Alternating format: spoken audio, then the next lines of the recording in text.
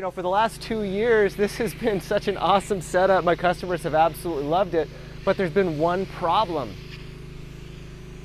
See these doors behind me? It's been a bunch of unused and empty space. Well, I'm gonna change that today. So in today's video, we're gonna talk about what can you do on these empty doors. There's a lot of guys out there that will put their bottle holders on the door panels. I'm not a huge fan of that because I don't necessarily want my chemicals baking in that hot sun. The Arizona sun out here just tears everything apart. And so that's why I've actually put my bottle holders on the inside of my trailer just to get them up and out of the sun, a little bit protected.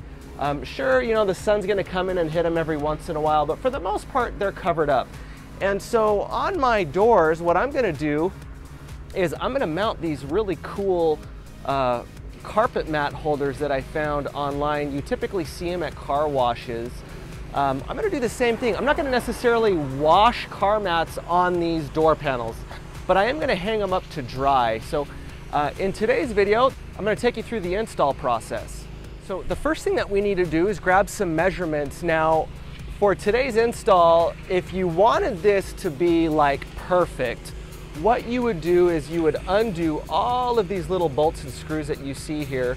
You would cut the FRP to a little bit wider than where the edge of this paneling already is, so you can undo the screws and tuck the paneling up and underneath it and then screw it back into place. I only have a limited amount of time today. I don't have time to do that. And so what I'm gonna do is I'm going to just measure the space of the opening everywhere where you see wood. And then I'm gonna just glue it into place, and then I'm gonna bolt my car wash mat holders into place. Then I'm gonna fill in any of the gaps that might be present. Caulking is gonna be our best friend today. So let's talk about what you're gonna need for this project. I've got this leftover FRP paneling, which you guys know that I love, that of course I'm gonna use. It's been sitting in my garage for the last 2 years. Here are the new car wash mat holders that I was telling you guys about that we're gonna be installing. We're gonna put 2 up on the top, and we're gonna put 2 kind of in the middle on each door panel. I've got 8 of them. They come in these bags, which, by the way, you guys, there is a difference in car wash mat holders that are out there on the internet. These ones are made of stainless steel, and that's the metal that you want to use. There are other ones made out of aluminum. They claim they are lighter weight. I don't have a problem with aluminum. However, stainless steel is king. So if you're gonna be buying these, I would encourage you, ditch the aluminum and go for stainless steel. These measurements don't have to be perfect because, like I said, any of the gaps or edges around I'm going to be filling in with white caulking. It's going to end up looking amazing, and that white caulking matches the FRP perfectly. Today I'm just going to use this small little wood trim piece. I'm going to put it on the line, and we're going to use these clamps, and we're going to use this as our guide today to cut a nice straight line.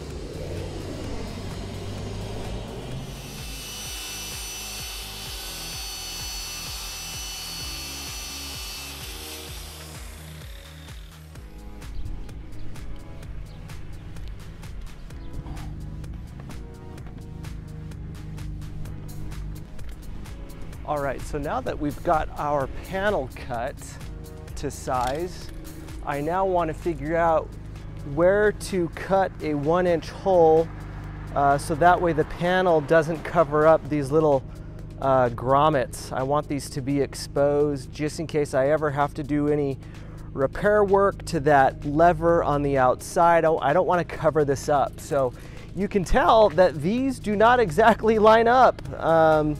You know, this one is slightly over more than this one. So to get the measurement of where you're going to want to drill your 1-inch holes is you basically just take your tape from the top, measure down to the center of that thing, and that is telling me this is about 19 3/4 ish, give or take.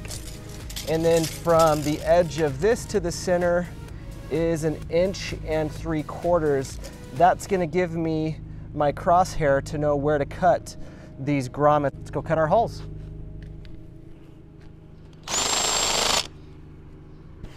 As you can tell, this blade is a little dull, but again, that's okay. Caulking is going to fix that. Caulking's our best friend.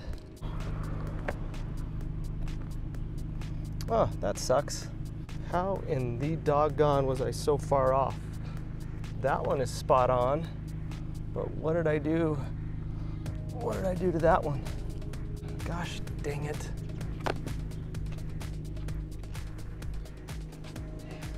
Well, that one is my fault. What's the saying? Measure 3 times, cut once.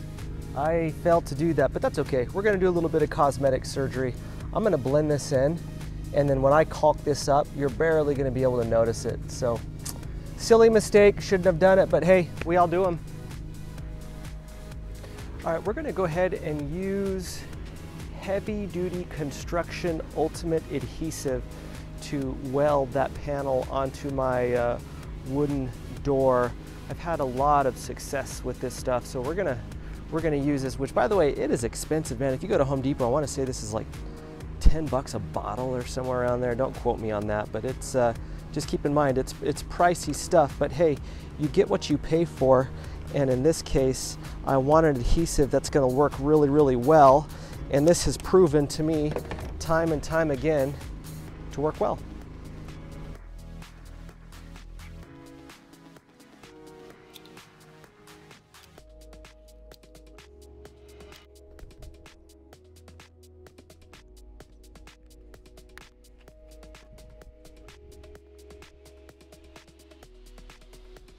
All right, both panels are mounted, so now comes the caulking phase, where we're gonna go ahead and fill in all of the small gaps up there across the top, down the side. We're gonna waterproof this thing, so as we hang those wet car mats, they don't get behind the seals and start rotting out the wood that's behind this wall. We're gonna do the same thing to this side.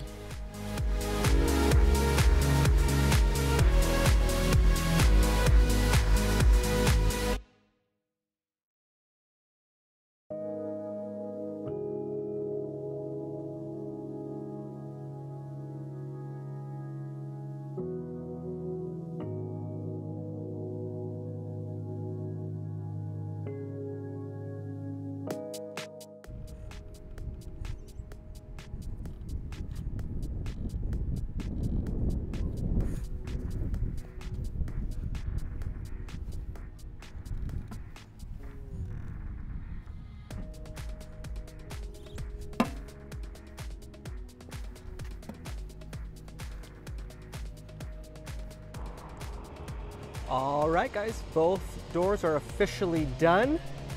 Oop. They turned out really good. With a little bit of cosmetic surgery, you can barely tell that I made a little goof, but if you get up real close, now you can see it.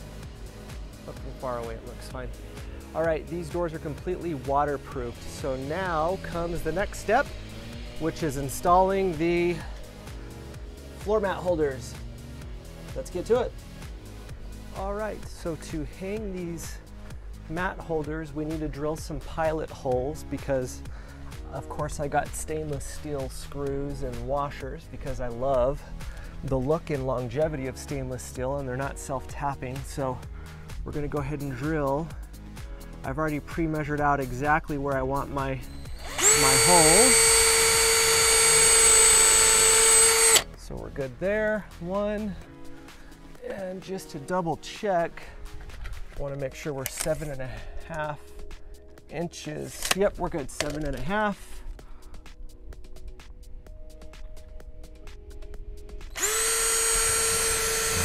Okay, we're just gonna do the tops right now. I'm gonna let them hang, and then I'll fasten in the bottoms of these. So I went to Ace Hardware, and what I ended up getting you guys were these 3/4 inch stainless steel fasteners. I didn't want to go 1 inch. It looked like 1 inch was a little bit too long. I don't want to poke through the side of my trailer door. So 3/4 should be fine. And because the hole on those floor mats, the holes are huge, I needed to get a washer because that fastener head is too small. So what we'll do is we'll put this through like this and fasten it on there.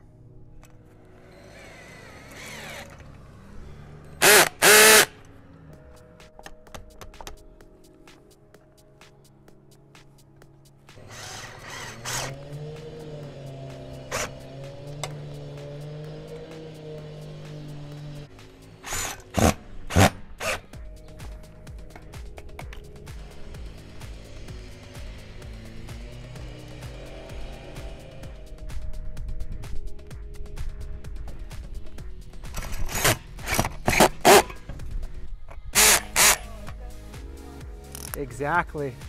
Yep, perfecting it.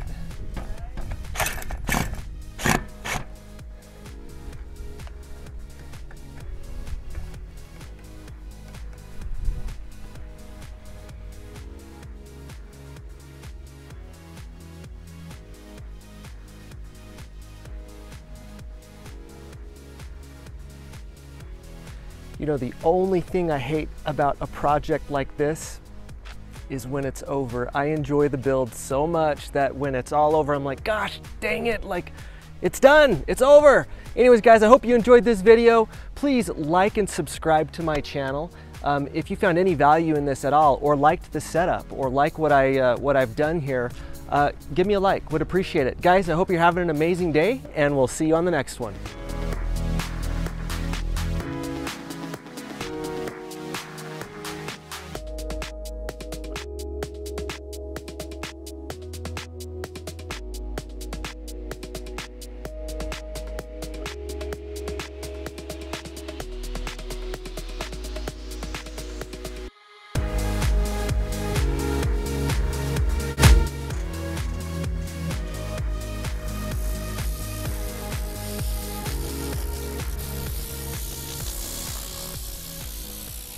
Thank you.